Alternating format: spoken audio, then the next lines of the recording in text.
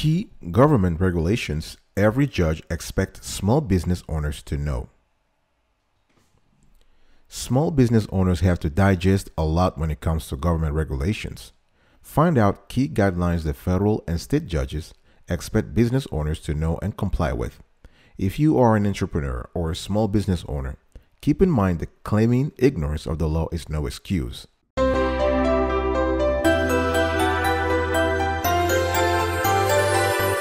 Welcome back, folks, to another edition of Sweetie Kiwi. I hope you are doing fantastic today. I'm doing marvelous if you were to ask me.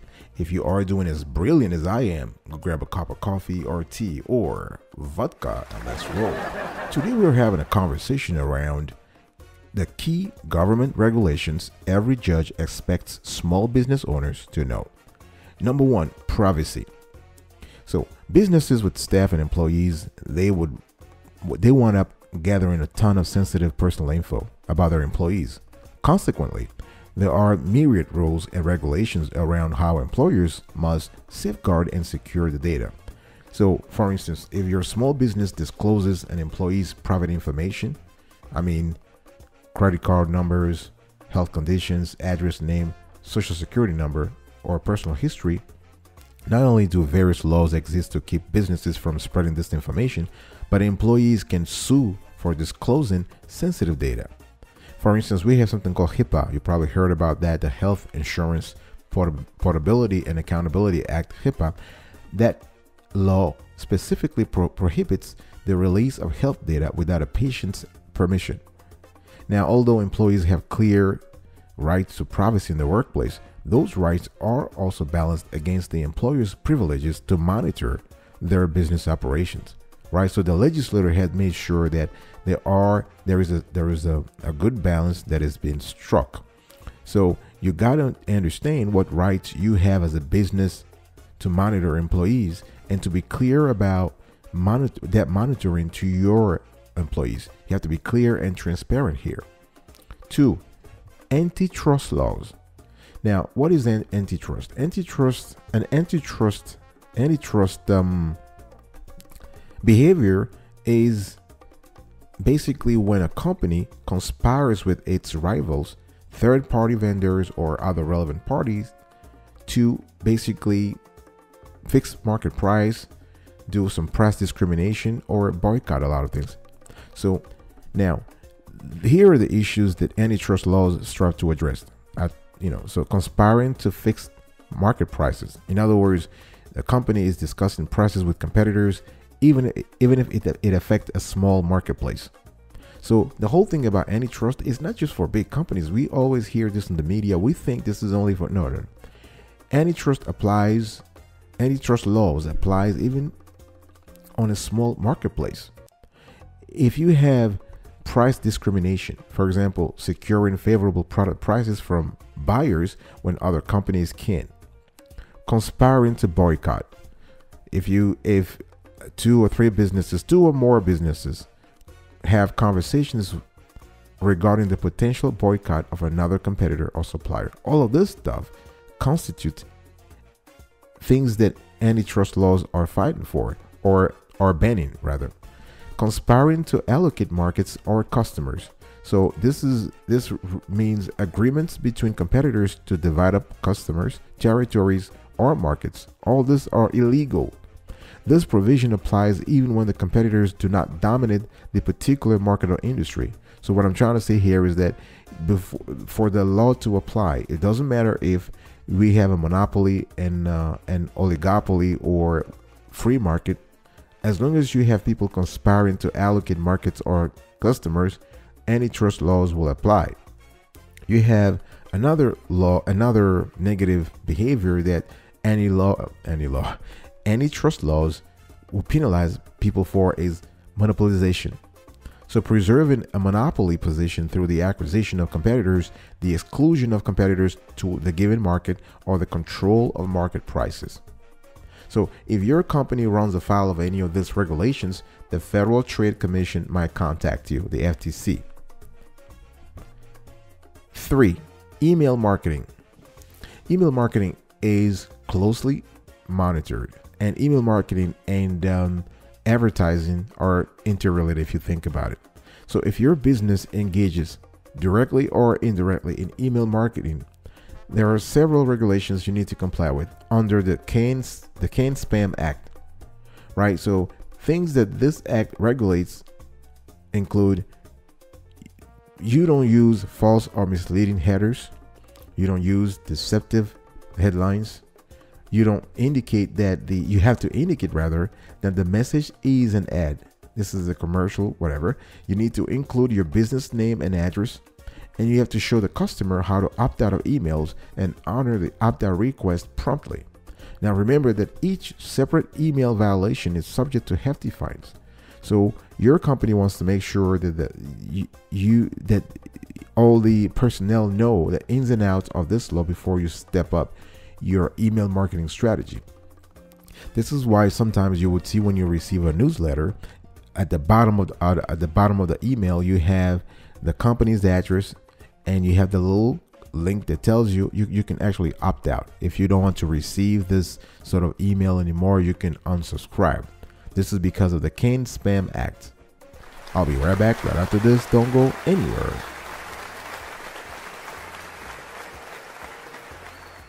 Welcome back, folks, to another edition of Sweetie Q. We're still having a wonderful conversation here around key government regulations every judge expects small business owners to know. Let's talk now about the tax code. But before I do this, please consider subscribing to our channel if you haven't already done so. We drop new shows every single day, and we love this kind of content. We have a variety of content to explore, and turn on the notification bell so you are aware the next time we drop a show and you can promptly participate. Also, share this content, like, comment below, and share with us your experience when it comes to government regulations. Are you a small business owner yourself? Let us know. Now, the tax code. Now, a lot of people, a lot of business owners know that when it comes to government regulations, you always start with taxes, right? Now, there is more than taxes that, when it comes to taxes, it's not just about paying them. You have to also plan for taxes. You have to basically account for taxes, right? Every company registered in the United States has to pay federal taxes. Most companies will also have to pay state taxes depending on the state in which the company is registered. Now, these taxes are unavoidable. So avoiding taxes or deciding not to pay them outright comes with hefty penalties and potential jail time. We've heard about a lot of celebrities who went to jail because they failed to pay taxes on time, right? Now, the kinds of taxes you are paying depends on how you formed your business in the first place. So let me just explain this. Not all businesses are treated the same when it comes to taxes. For example, a sole proprietorship pays taxes differently than, say, a C corporation or an S corporation. Let me quickly give you a list of the different taxes for business structures to help you determine what your business needs to file. Income tax. Now, most businesses file an annual income tax return, right? So businesses must pay income tax as they earn and receive income, and then they have to file a tax return at the end of the year. You also have something called estimated tax. So those estimated tax payments they offer, if you think about it, an alternative to paying income tax throughout the year as your company earns money. So every quarter, you just send a check to the IRS, so you're fine, right? So, and this applies to partners, so partnerships, S corporation, sole proprietors. They usually must make estimated tax payments. So if you expect, let's say you expect to owe $10,000 when you file your return by April 15th of the following year, just divide the 10,000 by 4, that would be 2,500, and send a check to the IRS every quarter. Let's say you send a check on January 15th, and then April 15th, and then July 15th, and then September 15th. So you basically are sending a little bit of money. If you don't do this, the IRS will charge you a penalty. They will penalize you. You have also employment tax. Companies that have employees are expected to pay taxes related to having staff on the payroll, right? So here I'm talking Medicare taxes, Social Security, federal income tax withholding, and federal unemployment tax. You also have, in some cases, excise taxes. Those are paid when your business makes purchases on specific goods and are often included in the price of the products. One common example of excise tax is the purchase of gasoline, right, where applicable taxes are baked into the price per gallon rather than as a tally at the end of the transaction. So you may be under certain excise tax law if you manufacture or sell certain goods, you use certain kinds of equipment, or you receive payments for certain kinds of services, and much more. Now, some businesses, and this is very good to know, also have to collect sales taxes. Number 5, insurance. So insurance is kind of critical to a small business, or a large business for that matter. As soon as you hire your first staff member, you are legally obligated to buy workers' compensation insurance. Now, in the United States, only Texas does not require businesses with employees to purchase workers' comp insurance. This kind of insurance, workers' compensation insurance, protects both you and your employee in the case of an accident on the job, right? So the employee will receive medical care and compensation for some of the income they lose while injured, and the insurance company will defray the cost of any lawsuit filed by the injured worker. So other types of insurance generally unrequired, but it depends on the circumstances. It also depends on your particular company, right? For example, if your business contracts with the government or gets a government guaranteed loan, then the company might need to show proof of certain types of insurance. The environment next. So environmental regulations. You might also want to familiarize yourself with various environmental protection laws depending on your industry or business. This is important because this is important for certain sectors compared to others. Let's say, for instance, if you are selling cleaning products, you are selling food, or you're selling anything with claims to be natural, organic, or eco-friendly, you'll find dozens of environmental rules and regulations that might affect your small business, but both at the federal and state level. Now we have, if you go to the EPA website, they have a small business gateway. That's a great resource to make sure your business is in compliance with environmental law. So you want to tap www.epa.gov and inquire more. I'll be right after this, don't go anywhere.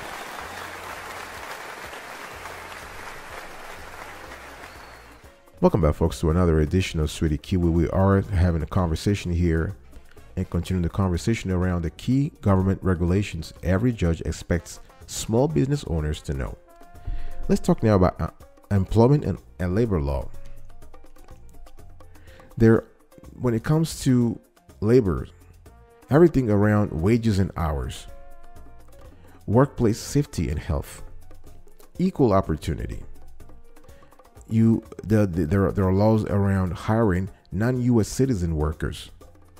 You have unions, family and medical leave, posters. All of this are very important. When it comes to wages and law, you need to be aware of something called the Fair Labor Standards Act, FLSA, which prescribes standards for wages and overtime pay. When it comes to workplace safety and health, you want to think about OSHA rules, right? OSHA stands for Occupational Safety and Health Administration. This agency requires that employers under the OSHA Act provide their employees with work in a workplace free from recognized serious hazards. The OSHA Act is enforced through workplace inspection and investigation. Right now, one thing you also have to be very careful about is if you are hiring non-U.S. citizen workers, and you want to make sure they are legit, right? Because the federal government mandates that employers must verify that their employees have permission to work legally in the United States. There are several employment categories, each with different requirements, conditions, and authorized periods of stay for those employees, right? If they're not legal residents or citizens, they need to have their visa has to give them a certain period of time to stay within the country. All right. So you want to pay attention to that. Advertising. Now, a good advertising strategy can do wonders for your business, but you want to make sure that you're paying attention to some of the laws that govern advertising. So you want to comply with labeling laws for consumer products. In other words, you have to list out ingredients and chemicals within your products. You have to know the specific rules for advertising and selling products on the internet. You want to understand the rules for advertising, for example, specific products. And this runs the whole gamut from alcoholic beverages to 1-800 numbers to 900 numbers. You want to pay attention to factors that affect your specific industry, or where working with a lawyer who knows the rules around your business will really benefit you. Either way, you want to understand the rules for marketing and advertising over the phone or via email. Now, the next, we have number 9, you need to collect sales taxes. Now, this is a key government regulations because a lot of states derive their revenue from sales taxes. So most businesses that sell physical goods, they must collect sales tax from customers and submit the tax to their state's revenue department. Now, in the union, there are a few states that do not collect sales tax. For example, you have Alaska, Delaware, Montana, New Hampshire, or Oregon. You don't need to collect sales taxes from them because those states don't have sales taxes. So another thing you want to do here is that online sellers, you have to remember that online sellers also might have to collect sales tax in any states that they sell to. All right. So it's not about being online or offline. You still have to pay the taxes. I'll be right back, but after this, don't go anywhere. Welcome back, folks, to another edition of Sweetie Kiwi. We are still talking here about key government regulations every judge expects small business owners to know. And if you love the clarity and the quality of the content so far, please consider subscribing to our channel and turn on the notification bell so you can be informed in real time whenever we drop a new show. Also, like this content, share, and comment below. Number 10, licensing and permits. Now, we've talked a lot about federal laws and government regulations on business so far, right? But there are still state regulations to consider for your small business. Many states and local government have their own requirements for businesses, and they're just as important to understand as their federal counterparts, right? For example, do you need a business license? Indeed, in many states and localities, you do need a business license to operate. You need that license. This can be particularly important for businesses in heavily regulated industries such as healthcare or health. Without the proper licenses, states can fine your business or even revoke your authority to operate. So it's very important to be aware of that licensing regulation. Another regulation you need to pay attention to is reporting pay data. So if you employed, for example, more than 100 people or more than 50, if you are a federal contractor, you are required to report how much you pay each of them. And you have to break this down by race/nationality or ethnicity, job category, and gender. And you have to report this to the Equal Employment Opportunity Commission each year. And this is actually a great way because it ensures that you are complying with federal non-discrimination laws. That is, that you're not paying a woman significantly less than a man with exactly the same job titles and responsibilities, right? So this is it. All right, folks. Thank you very much for listening to today's conversation. And here are the key government regulations every judge expects small business owners to know. Privacy, antitrust laws, email marketing, tax code, insurance, environmental regulations, employment and labor law, advertising, collecting sales tax, licensing and permits, reporting pay data. All right, folks. Thank you very much. I will speak to you next time. Until then, remember, stay Marvelous.